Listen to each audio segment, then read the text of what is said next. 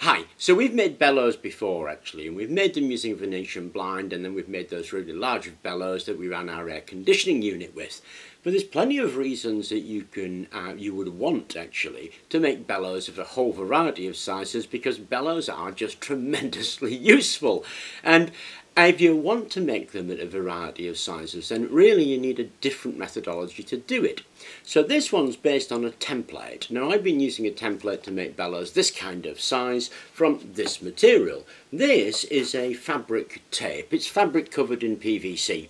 And when you make your final bellows out of it, it's actually quite springy and feels like leatherette, and it's a very durable, airtight and light tight bellows. So amazingly useful, and I wanted to share it with you. Now the first thing you need to do is draw up a template, and your template needs to look something like this.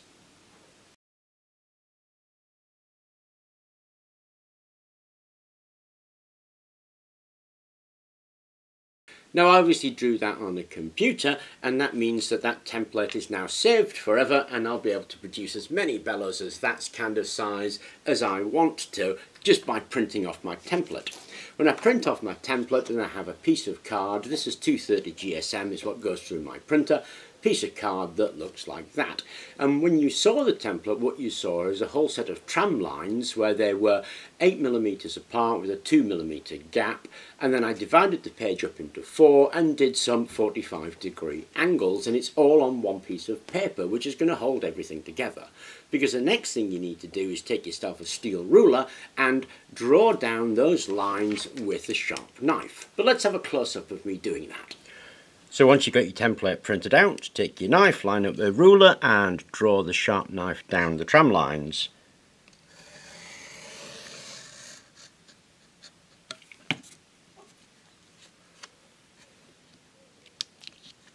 And continue with that all the way up the page. And when you've done that, just nick the edges of the tram line and lift it out.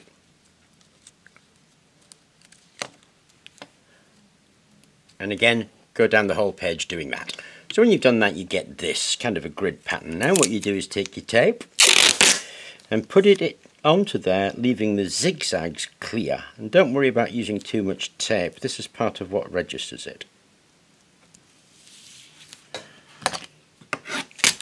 And obviously we do that 1, 2, 3, 4 times. Now we've done that, we can go down cutting out the zigzags.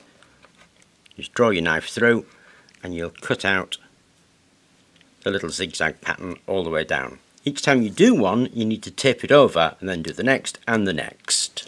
That's it with the zigzags cut out. So now what I want to do is tape over that before I do the next one. And the tape needs to overlap. And then we do the others. Okay, so I haven't done the end pieces, because those are the end pieces that will interlock, but once we've done that, we can line up the two bits of card there and slice through the tape.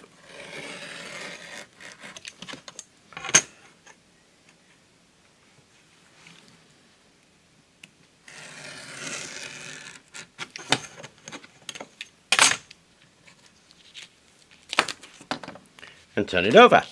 Now we need to tape this side. Okay, and that's what you end up with. Now we need to join this edge to this edge, and the easiest way I've found to do that is to find yourself a block, pop that down and then tape down there to hold that in place, and then we can bring that bit round, line it up, tape down there to hold it in place, and then we can put the fixing tape on and remove the two tapes that are being used to hold everything.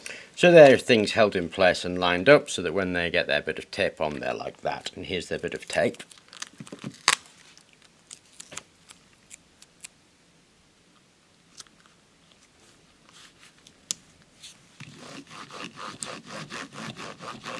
And then we can remove the holding tapes.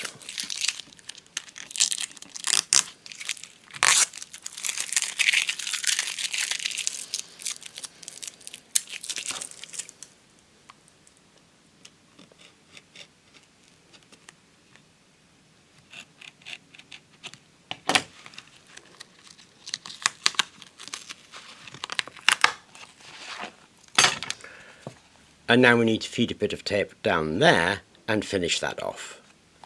So that makes a tube. Now this is the magical bit. I quite like this bit actually. I usually choose the thinner lines and push the thinner lines in, that is there's the shorter ones here where the trapezium were, and the longer ones out. And you give a little nudge to the corner there and it'll start to fold up.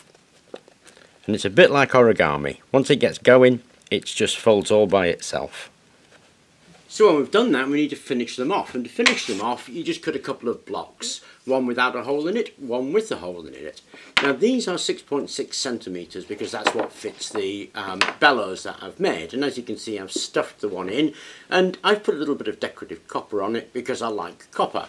Now this just fits in there like that. And it's a little tight and a little fiddly, but you will get it to fit.